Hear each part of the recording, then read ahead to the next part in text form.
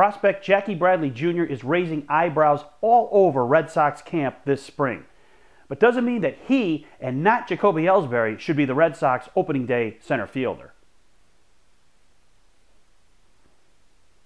So Jackie Bradley Jr., the much talked about outfield prospect of the Boston Red Sox, is doing a tremendous job so far in spring training.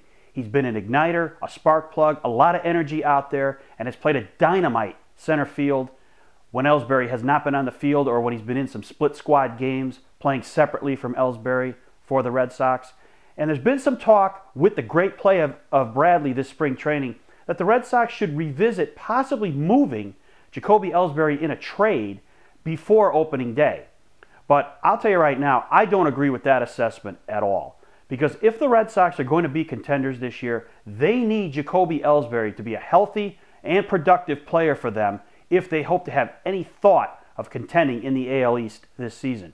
The biggest reason is John Farrell has very few spots in his lineup where he can write in a guy's name day after day and then not have to give it a second thought.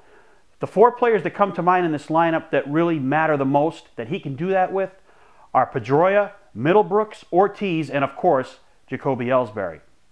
Now, when Farrell can just pencil those names in and then not worry about it and then go on and think about other things, it's a tremendous amount of relief for him. It makes his job as a manager easier. Now, I'd love to see Jackie Bradley Jr.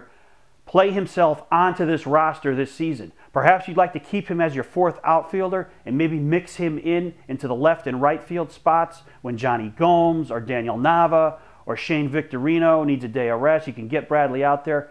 But the big thing for me is I think Bradley should go back to the minor leagues and play in Pawtucket on a regular basis. He needs regular at-bats. And if he's going to be the center fielder of the future, if he's going to replace Ellsbury when Jacoby leaves, likely after the season for the big money, you need Bradley playing every day this year to make sure he really is the answer. Because if you keep him on this roster and don't play him every day, and even if you do play him every day in, say, right field or left field or whatever, eventually Bradley is going to have holes in his swing. He is a rookie, and no matter how good his makeup and how good his five tools might be, he's going to struggle at some point because major league pitchers are smart.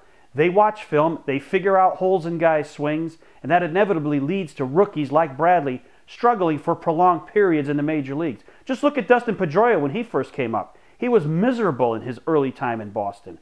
And with a guy like Ellsbury on your roster, who's a proven major leaguer, when healthy, you have to have him in the lineup. And as good as Bradley is, he's a year away. And I know the temptation is to keep him on the roster and keep him as an energy pill on the Red Sox to keep them energized. But the bottom line is, if the Red Sox are going to be good this year, they need Jacoby Ellsbury to be a big, big part of their team, regardless of where Jackie Bradley is playing. Do not trade Ellsbury. But for you guys, your thoughts on the center field discussion between Jackie Bradley Jr., Jacoby Ellsbury, what would you do if you were the Red Sox? Thanks for watching. Don't forget to subscribe and tell all your friends about This Week in Red. And don't forget to check out my new blog at BoSoxInjection.com.